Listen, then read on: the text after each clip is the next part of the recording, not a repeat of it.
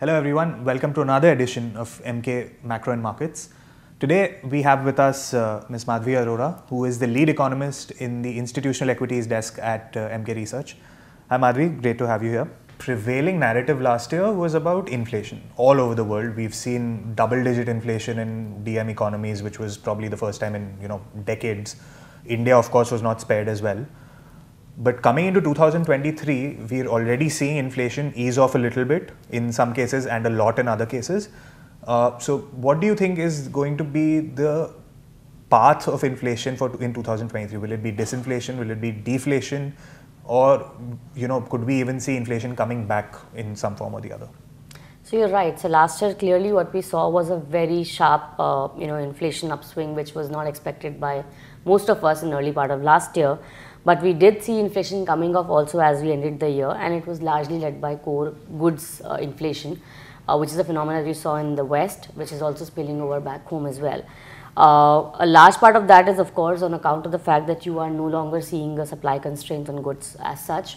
One, and two, the world demand is normalizing from goods to services. So obviously the upshot of high savings that we saw in the West, which essentially went to goods because supply of services were constrained, is now normalizing, which is implying that the goods demand itself is coming off, irrespective whether the global demand is weakening or not. So I think that narrative will continue as we get into the next year, we are into the next year rather. And more importantly, you are going to be seeing a big curtailment of global demand because of the constrained monetary policy that we are in. The kind of rate hikes that we have seen in the last 8-9 months across the world is going to tighten your financial conditions as well, and will eventually sort of kill demand. So there is no two way about the fact that you will see a disinflationary trend. Now the question remains whether you are going to be seeing an inflation downtick to the extent that it comes below or around the central bank's target of 2% across the globe. That I think will still be a problem for the central banks to sort of take care of, because even though you see a big disinflationary wave playing during the next few months or so, partly on account of the base effect, partly on account of the fact that you will see demand destruction also happening, but you will also have certain constraints with regard to supply of, say, labor in the West, which is going to be a long-term problem as we go ahead, and that structural problem will itself mean that one factor of production will remain expensive as you go ahead. So, and at the same time, you also are seeing the shelter inflation, which is now coming off, to still remain very high during the year, to the extent that it still sort of upstrain the inflation to come off below 2%. So that kind of trend for me makes me believe that probably you're not going to be seeing inflation coming off to below 3.5% by end of this year in the US. And to some extent, those constraints are actually visible across the West, and countries like India anyway have been having a very sticky service inflation, which will be a problem even next year. So for India as well, we're looking at inflation coming off to around 5% or 5.2% rather, which still is a higher print than what RBI would like to see on an average, which is 4 or sub 4%.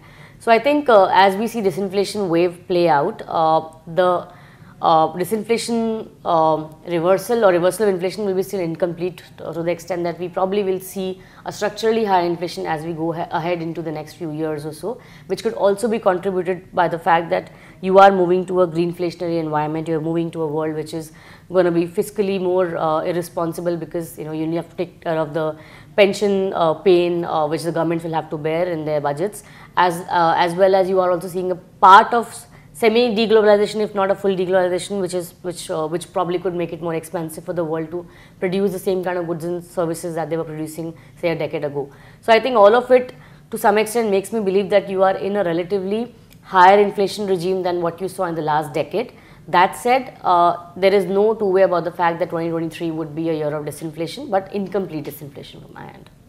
Obviously, inflation is higher in DMs than it is in India at the moment, and that inflation differential also therefore has an impact on the currency. Now, of course, we've seen the rupee go as low as 83, and now it's sort of rebounded to 81.5 or so in the last few days. The DXY, which is the dollar index, went as high as 114. Is now sort of again come back down to 108, 109 or so. So there's been sharp movements in the currency as well, of course globally, but and in India as well. So with regard to this now, where do you see the currency going this year in terms of the movement? I think, rupee has enjoyed the dollar weakness. What you saw in the rupee retracement essentially is a reflection of what you saw in DXY, as you mentioned, which to some extent is also being led by the fact that the market is largely pricing in a last rate hike by the US Fed, while the rest of the developed markets, notably ECB and even Bank of England and even Bank of Japan for that matter, are still lagging, and they are going to catch up in the next 3 to 6 months or so.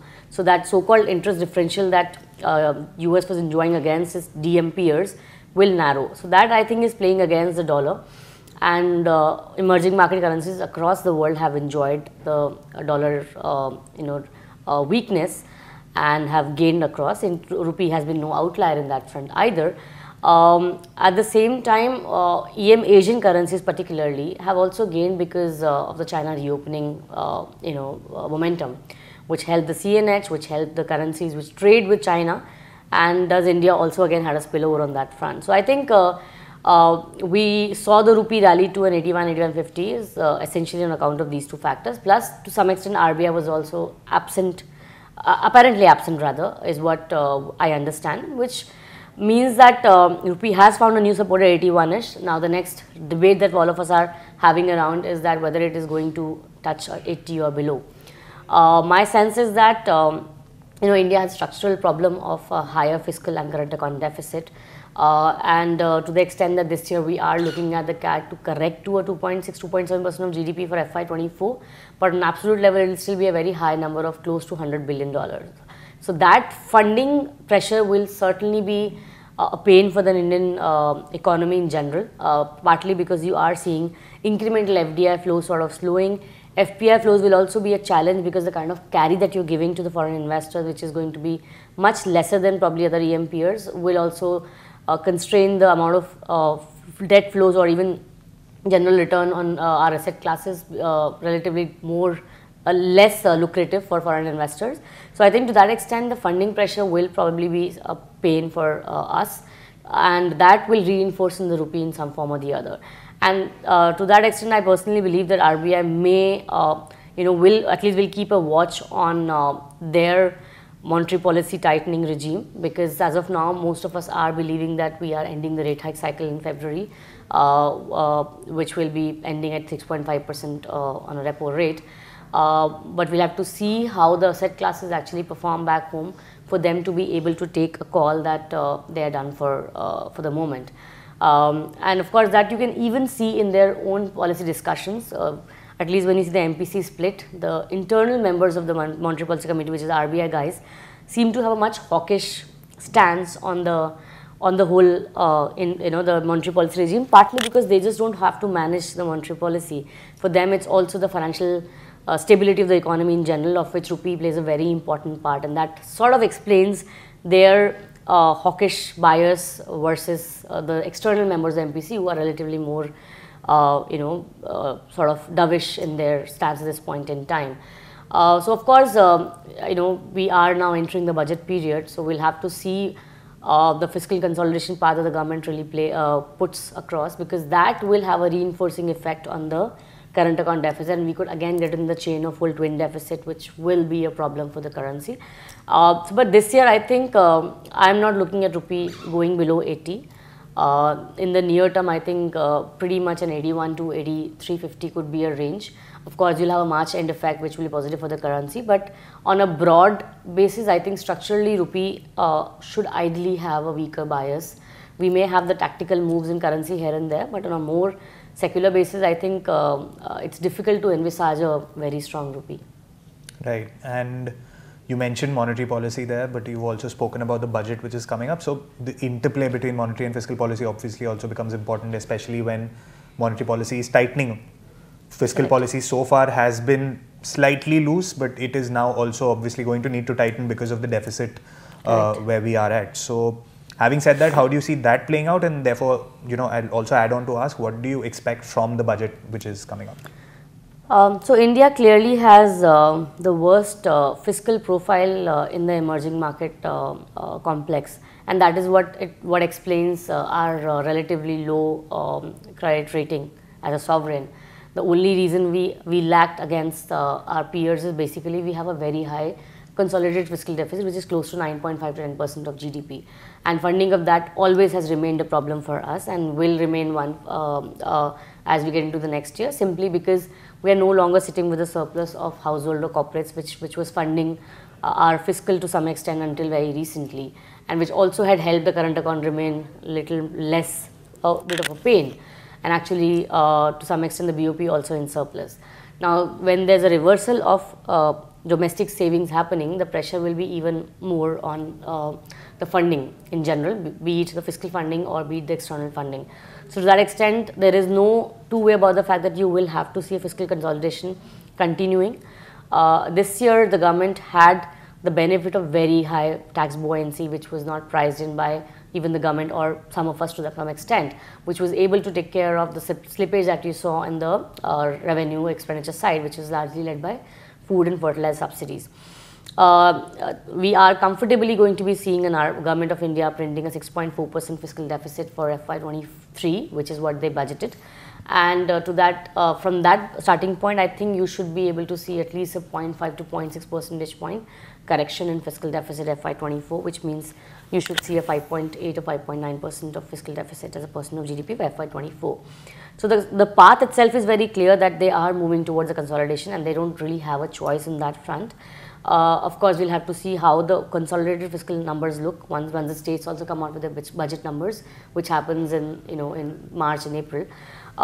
So that itself, I think, needs to be seen in a more holistic way, not just from the centre's point of view, but at least the directional path is very clear, because that is reinforcing or refeeding into your very high debt to GDP ratio, and there is still no clear path as to how they would bring it down to a 40% for the centre and total 60% or around that as a percent of GDP for centre plus state. That's a long way to go, because you already had crossed a 90% plus post pandemic, and of course you've corrected from there, but still the path is going to be a very long one, and for that to be achieved, your fiscal consolidation has to be consistently done. At the same time, you need to have a very strong growth story, because in the end everything matters, everything is sort of derived by your percentage of GDP, right? So everything looks optically okay if your growth is happening, the underlying is happening very well. So I think that needs to be somewhere supported. So when you look or talk about the fiscal consolidation, the policy aim, which I think the government struggled last year also and will struggle in the coming years as well, is to not only consolidate, but consolidate in a fashion that the fiscal multipliers still remain high, your growth multipliers are good, your employment generation also happens despite the fact that you are tightening your fiscal policy in general. So where do you use the impulse the most? That is where the whole question comes out to be it a revenue expenditure or capital expenditure, where in the capital expenditure side, where in the revenue expenditure side. So this year they're going to be saving their money on food and fertilizer, because the subsidy amount will likely be much lower than last year, and that could be reallocated to other sectors within the revenue expenditure, which is basically rural and agriculture welfare, which they had sort of not given a very high allocation in the last 2 or 3 years, if I see on an average. So there could be reallocation within the revenue expenditure. I'm not looking at a very populist budget, but we're also expecting, despite the consolidation, you will still see some growth in total expenditure in general, single digit of course. And the capital to GDP ratio or capex to GDP ratio should ideally go up from what we saw in the last couple of years. So this year we are expecting them to print around 2.8% of GDP worth of capital expenditure as a percent of GDP, which I think will go up further next year at the margin though. But at the same time, this is going to be much higher than what you saw in the pre-pandemic year, which was around 1.5% of GDP. So they've already almost doubled from a pre-pandemic average to the current print that they will be showing in the budget. So there's a clear shift in policy priorities in terms of putting their money more towards capital expenditure, which is obviously having a much higher productive impact in the medium term, if not an immediate impact. But we obviously also have a budget, elections coming into CY24. So the policymakers will keep that in mind as well. So there will be a bit of populist agenda here and there, partly on account of the fact that you are seeing a weaker rural economy in general. So there could be a bias towards how to improve the rural employment, because that is what is a sustainable way of increasing the rural demand in general. You can give SOPs, but that will not have a multiplier effect. The only way you can have a sustainable increase in the demand or improvement in demand is by actually giving people employment. So I think non-agriculture segment will be the more focused one. We'll see Manrega allocation, how they really pan out. There's still a decent Manrega demand, which shows that the rural employment problem is pretty much visible. At the same time, they could also try and play a little bit on the taxation bit. They could be tinkering on the personal tax regime, the new regime that they had introduced 3 years ago, which hasn't seen much traction as yet. So there could be some tinkering around that fact. Capital gain taxes as well across the asset classes are being talked about, how they'll make it more uniform. So those tinkerings will be there, but I think the bigger challenge for them is to essentially increase the revenue expenditure without disturbing their fiscal math in general. So that I think would be a challenge. Of course, capex will remain a focus. I'll also watch for any kind of special allocation towards energy transition. They had talked about it last year as well, and obviously increase the allocation, but especially given the fact that they are now getting into, they are in the G20 presidency mode, probably they could have a relatively higher bias or noise around the energy transition budget. So we'll see, but I think on a broad basis, consolidation is something that they can't really afford to be relaxed about. Two, the fiscal multipliers need to be still strong despite their correction, and three, how they actually end up funding it without troubling their budget math, and the borrowing pressure which will come on the bond market. So I think we will be seeing a very high borrowing this year to the extent of around more than 12 lakh crore on net basis, which clearly will be a pressure for them to fund. So I think we'll have to balance those pressures some way or the other, but broadly not much of an option but to consolidate. Right. So that's it from us today. Please stay tuned and watch out for more.